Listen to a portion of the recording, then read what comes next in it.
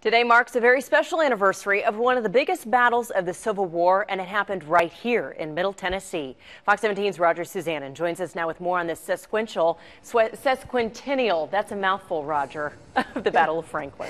Eric, it sure is. And you know, the Battle of Franklin was the 5 bloodiest hours of the Civil War. But today at Carnton Plantation in Franklin, hundreds of people honored the men who fell on November 30th, 1864. For some, though, the historic battle runs through their veins. So sleep, good soldiers, rest you well. Your work on earth will futures tell. A blanket of light honors the 150th anniversary of the Battle of Franklin. 10,000 luminaries, one for every single casualty here. And from the back porch of Carnton Plantation, most assuredly, let freedom ring. He was about 4 brigades in from the river. Barth Walding appreciates this day of remembrance, but his connection here is deeply personal. It's like hallowed ground to me. Barth's great-great-great-grandfather was Private Jacob Boland. He fought the battles all the way from Chickamauga down to Atlanta.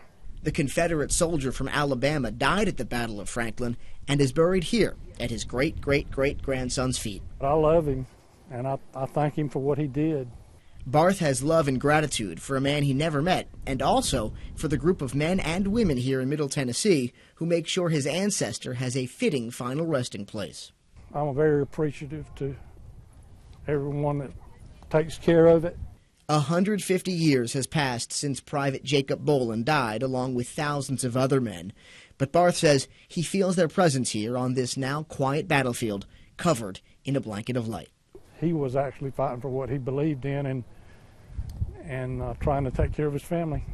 Bright hearts have marched away. Now tonight, in honor of the men who died, free tours were available at the Carter House and Carnton Plantation. I can tell you, a huge crowd, hundreds of people, took advantage of the opportunity to learn more about this historic battle. Roger Suzanne, Fox 17 News.